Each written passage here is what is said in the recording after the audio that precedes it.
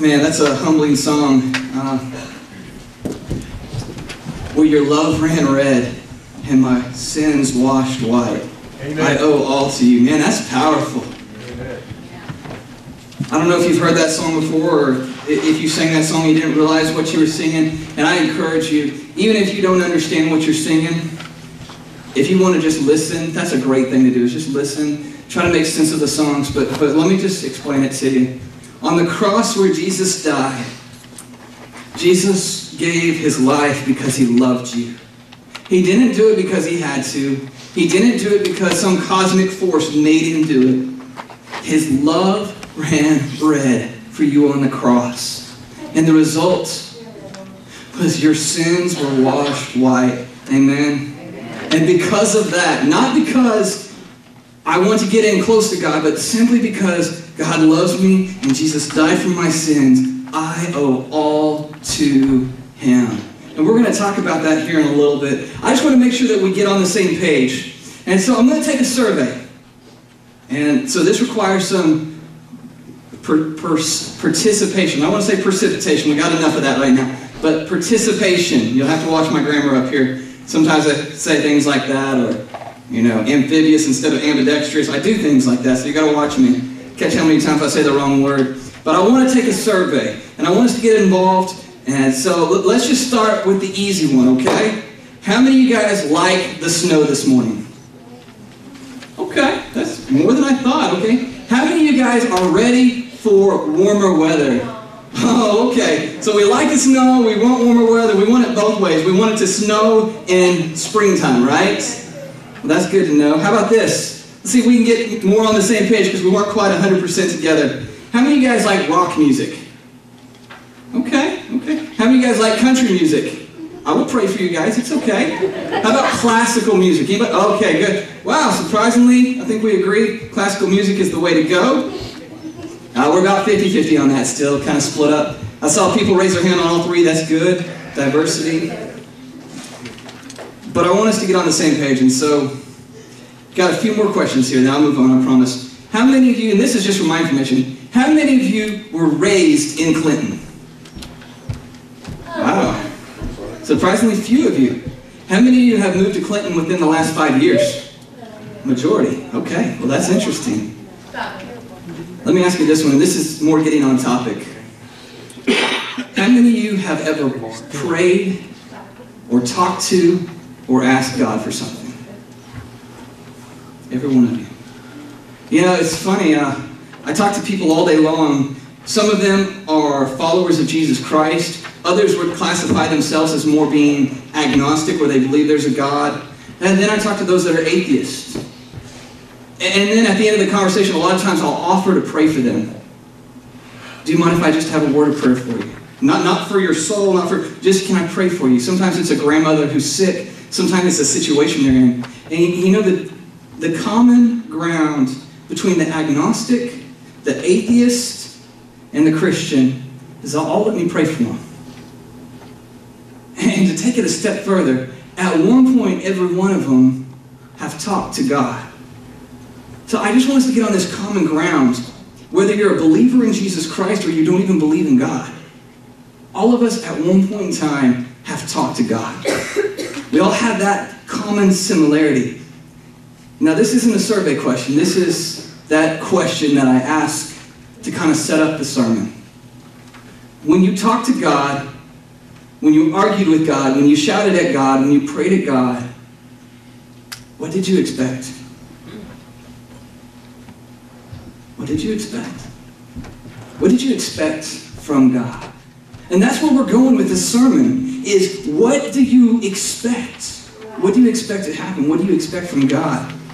I do Twitter every once in a while. I saw that Joseph retweeted my tweet. Thank you, Joseph. Where you at?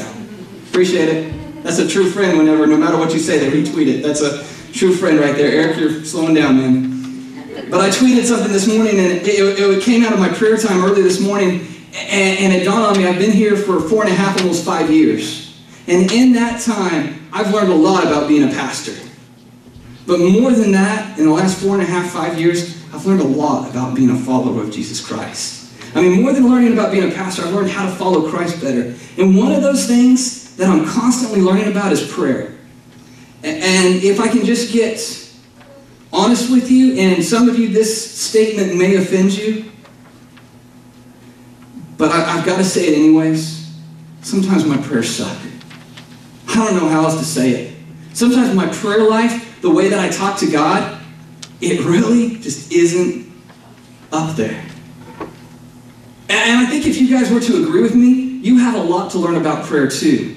And so that's what I've been focused on these last few months, is praying about prayer and learning about prayer, studying about prayer. And I'll probably have a lot to share with you guys in the coming months. But this week I want to just talk about one thing, is what do you expect when you pray?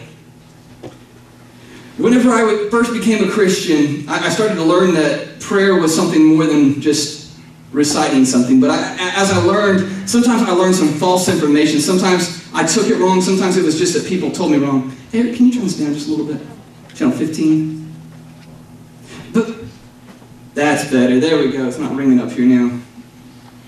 But I kind of had this idea, and just see if you guys follow along with this. Whenever I would pray, I would try to pray the right way. You know what I'm saying?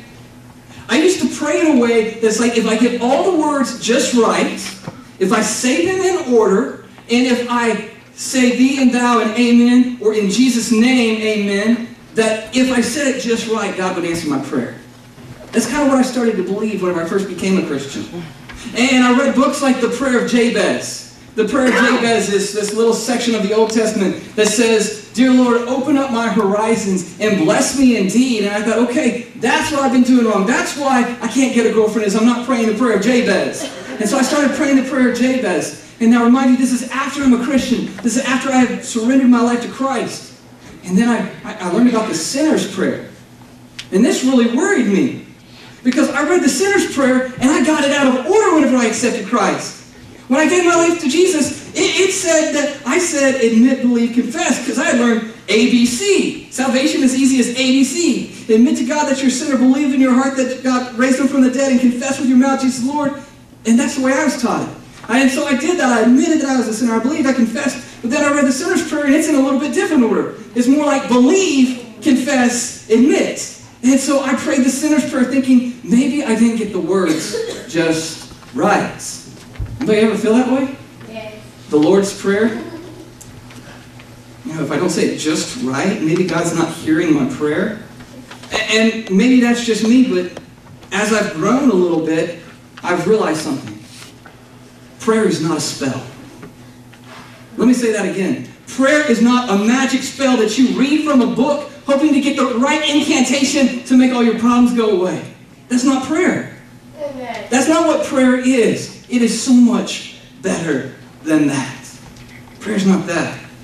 But then as I grew up, I started to have traditional prayers. And I started to say things in my prayers that everybody else was saying in their prayer. And I felt like because they're saying it in their prayer, I need to say it too. You know what I'm talking about. Dear Heavenly Father, please bless this food. Right? In fact, your parents probably at one point in time said, we need to sit down and say the blessing, right? Okay? Now just imagine, as a kid, I'm eating Cheetos, praying, God, please bless this food. What's he going to do? Turn it into carrots for me? I mean, what am I really expecting of him whenever I ask that? And if any of these hit home with you and you pray these prayers, I will never correct your prayers. You pray what God puts on your heart. God does want to bless your food. He wants to bless everything about your life. All I'm saying is I prayed it because everybody else prayed it. Another prayer. I used to pray, be with us, God. I still do that sometimes. I catch myself saying, God, be with us during this service. Can I tell you a little secret? God is with you always. He told us in His Word, He promised, I will never leave you or forsake you. So please, pray that prayer. Say, God, be with us. And you know what He says? I'm right here. I didn't go anywhere. Maybe what we need to be praying is, God, bring me back to you, because I keep trying to get away from you, but you keep bringing me back. God, I want to be with you. He says, I'm with you always. Then my favorite, and I'm about to get sacrilegious, I apologize, but Dearly Father, please give us a hedge of protection. A hedge of protection. I can't tell you how many times I prayed that before youth group would go to Falls Creek. But shouldn't I ask for something better than a hedge? I mean, what can't Satan just like bust through a hedge? I mean, we should pray for brick walls, right? Hedge of protection. It just didn't make any sense, but I heard everybody else pray it, so I thought I should pray it. And I'm not saying that it's a bad prayer. What I'm saying is maybe we should think about what we're praying, because prayer isn't just a magic spell, but it's not tradition either. Can you say that with me? Prayer is not tradition. Prayer is not tradition. Now, tradition is good, but prayer is better than tradition, amen? Prayer is better than a magic spell. Prayer is better than tradition. Prayer is good, guys. And so as I've grown as a Christian, I've kind of learned these things. Just a real quick funny story.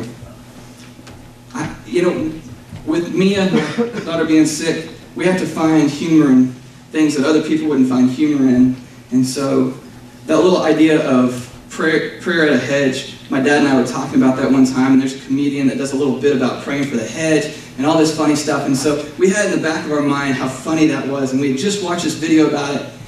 And we go in to pray for my daughter with his deacons.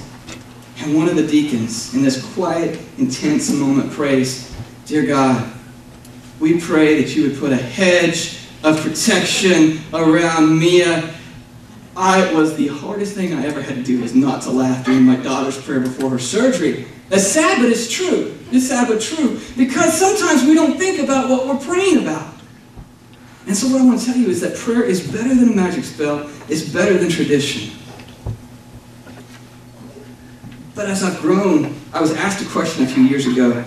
And I'm not going to try to answer this question today because I've spent the last 3 years studying this question. I just want to propose it to you. A pastor friend of mine asked me this question. I think Eric was there the night he asked it to me. Can you change the mind of God? Some of you guys are going to be quick to say yes. Some of you will be quick to say no. But think about it. Can you change the mind of God? That's a deep question. I invite you guys to do some study on that. But the follow-up question, because my immediate response was no. And his response to mine was, then why do we pray? Ooh. Man, that's some deep theology for Sunday morning when there's snow outside, huh? We're just getting deep in that snow right now. Here's what I want to tell you about it. Can we change the mind of God? That's questionable. I don't know. I mean, God is unchanging. He's not changing. But I do know this in the Bible. There's a group of people that are sinners. And they're the worst kind of sinners. They're foreigner sinners. They're not part of our group, and so they're bad people, right? For some reason, people get that idea in the Bible. If they're not part of our group, they're bad people. But we're all sinners, aren't we? And so this group is called the Ninevites. And whenever I read the story of Jonah, I used to kind of relate to Jonah because he's the man of God going to see the Ninevites. But as I've grown in maturity, I relate more to the Ninevites. Because I realize that I'm a sinner in need of a Savior, not a Savior looking for people to save. I'm a sinner in need of a Savior. How about you guys? Amen. And so Jonah goes over to this group of people. And God says, go to them because tell them I'm going to destroy them unless they turn to me. And Jonah doesn't want to go, and you guys know the story of the big fish swallows it. You might get a sermon on that pretty soon. But ultimately what happens is Jonah goes and he talks to these people. And instead of destroying them, God saves them. And I thought about that. We're all destined for hell until God saves us. Does God change his mind? I don't know. But I know that he made room for people like us. For all of us to turn to him. To be saved by him. I know that in the scriptures we're told time and time again to cast our cares upon God. We're told in James, if you have trouble, what should you do? Pray about it. In James, another place it says, you have not because you... Here's what I've learned in the last few years. God has his set ways that are going to happen no matter what. And then he has this thing where he allows us to come to him and to ask him. It's called prayer. It's our chance to talk to the creator of the heavens and the earth and ask him to intercede for other people and for this world. Let me say this this way. Prayer is our chance to talk to God about what we believe needs to happen. That's what Jonah went and told the Ninevites, and the Ninevites turned to him. James said, if you have trouble, pray. And here's what I've seen, is there are things that God wants to do for us. There are amazing miracles that God has for us. And all we have to do is ask Him. My kids ask me for stuff. Do your kids ask you for stuff? Yeah. Clark, don't shake your head. Yes, you don't have kids. That's pretty good when I can get the youth minister to agree. Your kids ask you for stuff. But you know, there are things that I wish my kids would ask me for. I wish my kids would ask me for more prayer. I wish my kids would ask me to spend more time with them. I wish my kids would ask me for all these things. And there are certain times where I have candy set aside just for when they ask for it. God has something better than that. He's got some miracles for you. He's got some blessings for you. And this is not like financial and cars and things like that. This is spiritual blessings. And could it be that we don't have because we're not really asking Him? Prayer. Prayer. It's our chance to communicate with the one who is in charge of it all and have a say in it. It's powerful. And so I want to read the scriptures, but before I do, I'm just going to make my point so I can get it out there. You know, I asked you how many of you guys prayed, how many of you talked to God. Every one of you raised your hands. And then I asked the question, what do you expect from God? Well, I want to read a story about some people, and maybe we can learn a little bit about when we pray, how we should feel afterwards. And so if you've got your Bibles with you, Acts chapter 12. If you don't have a Bible with you, there's one in front of you, one in those little baskets in front of you. Grab that. If you don't have one at home, take it home with you. Read it. But we're in Acts chapter 12. And here's what's kind of happened. The Old Testament, we've already passed the whole couple thousand years of the Old Testament. And this whole time in the Old Testament, we've seen that we're sinners in need of a Savior. And the Old Testament points to a Savior to come. That baby born in the manger that we celebrate on December 25th, that's the Old Testament born to life, Jesus Christ. Jesus Christ then in Matthew, Mark, Luke, and John grows up, lives a sinless life, goes in at age 33, starts to be a minister, so to speak. He's a teacher telling people that He is the Son of God. He then dies on the cross so that we could be with God forever. But He didn't stay dead. He rose from the dead. And now we're at the point in Acts chapter 12 where after Jesus has ascended back into heaven, they start making this thing called the church. It's been around that long. Church is not a new thing. It's been around since the very first when Jesus ascended. They gathered together. I know that Eric preached on that last week when they watched Him go and just kind of stood there and their world was turned upside down. These men and women, their lives have been turned upside down. They're meeting together. In Acts chapter 4, we see that the church gets together and prays.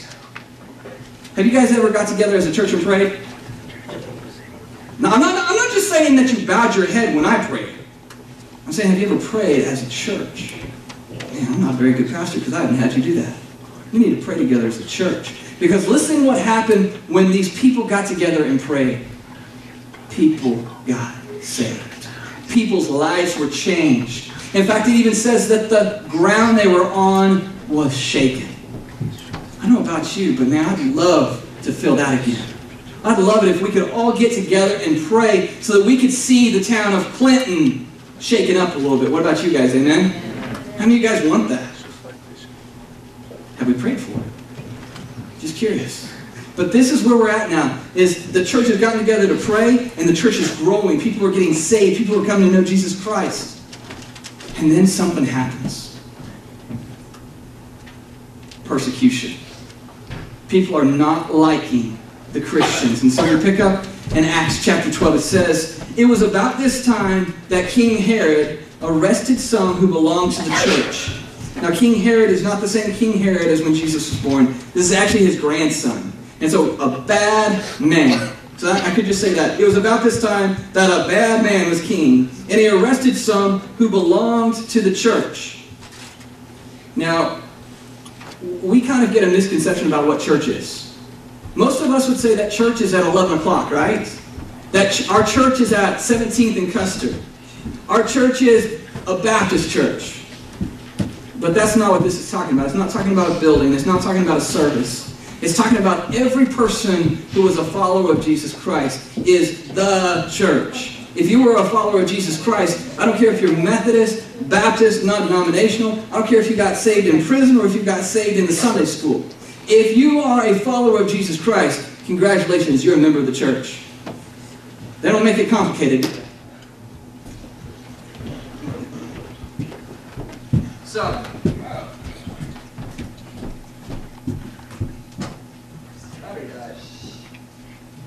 So what happens then? The church is some people are being arrested. Intending to persecute them, he had James, the brother of John, put to death with the sword. Meaning, for simply being a Christian, this man was killed, executed. We don't really have to worry about that in the United States. We think of being persecuted as somebody making fun of us, calling us a Bible toter, right? Bible thumper. One of those Jesus freaks. But no, this man was killed. Verse 3 says, when he saw, that being Herod, saw that this pleased the Jews, he proceeded to seize Peter. Now, Peter was one of the disciples. And this happened during the Feast of Unleavened Bread.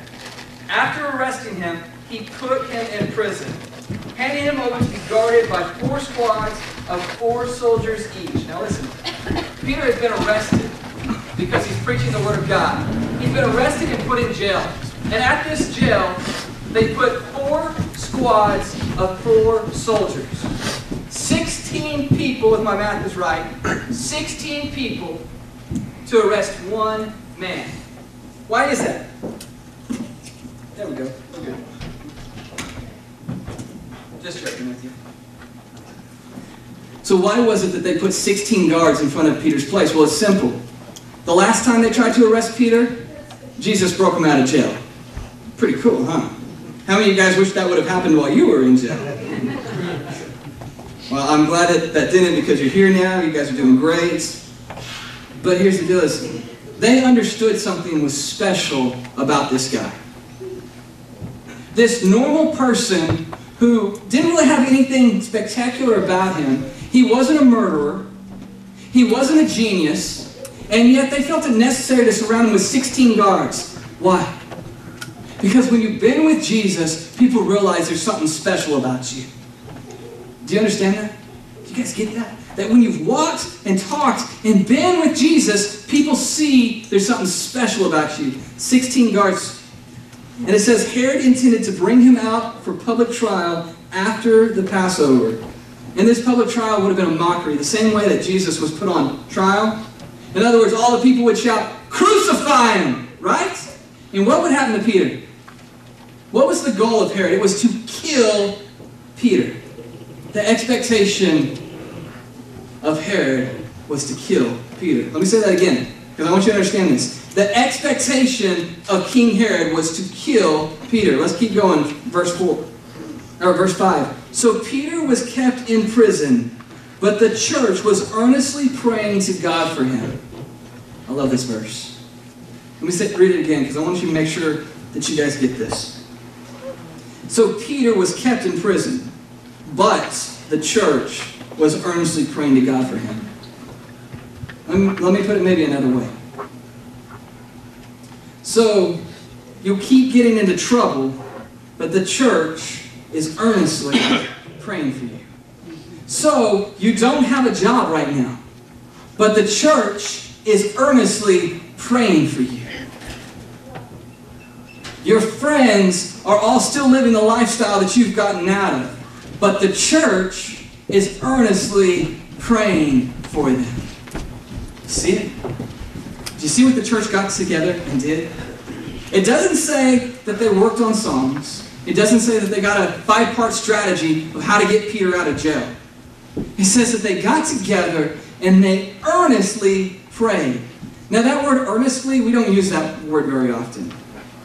Some people, the translation will be like, without ceasing or urgently prayed. But listen, this word earnestly is this Greek word. And it actually comes from the origin of stretching a muscle. Now, it's been a long time since I've stretched any muscles. But from what I remember, when you stretch a muscle, when you start to work out, things get a little bit tighter. And man, you're just pushing as hard as you can. And the word here actually means to stretch a muscle as far as it can go without breaking. The church was praying as hard as they could, right up to the point of breaking. Do you know where else this word is used? When Jesus was sitting in the Garden of Gethsemane, facing the cross, it says that he began to pray more earnestly to the point that he started to sweat drops of blood. You see, Jesus took it one step further. He went past the point of breaking, and his body was broken for you and me. But the church here was praying to the point of breaking. Like I said, I've had some conviction this week about my prayer life. I hope you guys are feeling that too a little bit. It goes on to say in verse 6, the night before Herod was to bring him to trial, Peter was sleeping between two soldiers, bound with two chains. And sentries stood guard at the entrance. Suddenly, an angel of the Lord appeared, and light shone in the cell. He struck Peter on the side and woke him up. Quick, get up, he said, and the chains fell off Peter's wrist. Man, Peter amazes me. If I'm in jail, and it's my first week in jail, and I'm facing a trial that I know is not going to go well, and they're going to cut off my head, you're not going to have to poke me in the side to wake me up, because you better believe I'm going to be awake. So why was he at peace? Maybe it's because he knew there was a church praying for him. Maybe. It goes on to say, then the angel said to him, put on your clothes and sandals. Wow. So he's not only relaxed, he's in the nude relaxing. Quick, put on your clothes and sandals. And Peter did so. Wrap your cloak around you and follow me, the angel told him. Peter followed him out of the prison, but he had no idea what the angel was doing was really happening. He thought he was seeing a vision. He thought he was dreaming. He thought this was just a big elaborate dream or a vision that God was giving him. He didn't realize, hey, I'm outside the jail. Then Peter came to himself and said, now I know without a doubt the Lord sent his angel and rescued me from Herod's clutches and from everything the Jewish people were anticipating. Now I circled that word anticipating because it sounds a lot like the title of the sermon. Expecting. Expect. Listen, Herod expected Peter to be killed. The world expected Peter to be killed. In fact, it says that they were anticipating his death. They were waiting for it. They were expecting it. Peter, he's just going with the flow, right? The people expected it. The king expected it. Verse 12, when this had dawned on him, he went to the house of Mary and the mother of John, also called Mark, where many people had gathered and were praying. Remember the church we were talking about? That were earnestly praying? They were to the point of breaking for Peter. You guys ever been to the point where you were praying so hard that you thought at any moment I could just roll over and die? Ever been to that point where you were so broken that you were on the edge? The church was at that point for Peter. And it says that Peter comes to this house. And can't you just see the great reunion that's about to happen? Here the church has been praying earnestly for Peter, and Peter's now there. In verse 12, when this had dawned on him, he went to this house. Verse 13, Peter knocked at the outer entrance, and a servant girl named Rhoda came to answer the door. And when she recognized Peter's voice, she was so overjoyed that she ran back without opening it and exclaimed, Peter is at the door! Your mother is healed. You've got the job. God loves you. God can change the town of Clinton. It was an answer to their prayers, right? You guys see that, don't you? This church earnestly gathered. And so what's going to happen? They're all going to have a potluck, right? They're all going to get together and celebrate. Because that's how we celebrate when we're at church. We have food. Amen? I'm hungry, so I'm going to move on. But that's not what happened. So she exclaimed, Peter is at the door. She exclaimed that our prayers have been answered. But 15 says, you're out of your mind, they told her. What just happened? What just happened? This church that was so earnestly praying that Peter would be saved, that Peter would be comforted, that God would help Peter, they were so eager to pray and so earnest to pray that when God answered the prayer, They didn't believe it. What do you expect from God when you pray? Be honest. What do you expect? You expect Him to ignore you.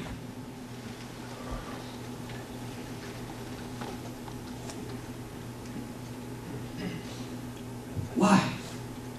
Because we're faithless. We don't believe a God could actually hear us and answer our prayers. And when He does, we blame it on coincidence. I'm going to use Nathan as an example here. I know. Nathan got a new dirt bike. Not fair. And it's a pull start dirt bike. And yesterday, and this is a story from his mom, so I'm not just making this up, this is a real story. He goes to start his dirt bike. And you guys know how frustrating it is, don't you? I mean, we're doing it with a lawnmower, which isn't near as much fun as a dirt bike. But he's trying to start a dirt bike, and it's not starting. And so what does he do? Well, if it's us, we know what we're going to do, and it's not going to be very pleasant, right? But Nathan stops. Dear God, please let it start. Do you hear the faith? The mower starts. Not mower. The dirt bike starts. It starts. And does he go on and ride his bike and everything? He stops and says, thank you, Jesus. What do you expect when you pray? What do you expect when you pray? Let me just say this, because some of you probably feel like I'm beating up on you. You feel like I'm beating up on myself. But listen, and this is what I want you to see here. We need to expect God to answer our prayers when we pray. Amen? We need to expect that God is listening, He loves us, and He's going to answer it. But here's what I want you to see. God answered the prayer of the church because God's faithfulness is not hindered by our faithlessness. Amen? He still answered the prayer. But my point is this. How much better would it have been if they were waiting at the door for Him? I mean, they just go and slam the door in His face and say, it can't be. It can't be. There's no way. You're out of your minds. When she kept insisting that it was so, they said, it must be His angel. They still didn't believe that God could answer such a hefty prayer. There's no way. Well, if somebody's there, it's an angel. They believed that Peter's angel would be there before God could save Peter. Verse 16, but Peter kept on knocking. And when they opened the door and saw him, they were astonished. They were shocked. They were amazed when God answered their prayers. Guys, I believe with my whole heart that God wants to do a mighty work in Clinton, Oklahoma. I believe that God wants to use Custer Avenue Baptist Church, the people here, not just the building or the programs, the people, you, to make an impact in Clinton. And I don't just believe it, I expect it. Let me say that again. I don't just believe it, I expect it. The fact that you're here this morning, I'm not surprised. The fact that you were saved from a life of drugs, I'm not surprised. The fact that you used to be a drug dealer, but God rescued you, I'm not surprised. And when Jesus Christ makes an impact so big that even the churches stand in awe at what He has done in the town of Clinton, we will not be surprised. Heavenly Father, we ask that Your mighty, powerful Spirit be on this place now, God. Forgive me for my faithlessness. Forgive me for my disobedience. Break our hearts today, Father. God, we don't pray unexpected. God, we expect You to move here. We expect You to move in a powerful way. Just as we continue to pray, God, we pray that You would change our hearts. God, we pray that You would drive us to something more. God, that we would pray with expectation.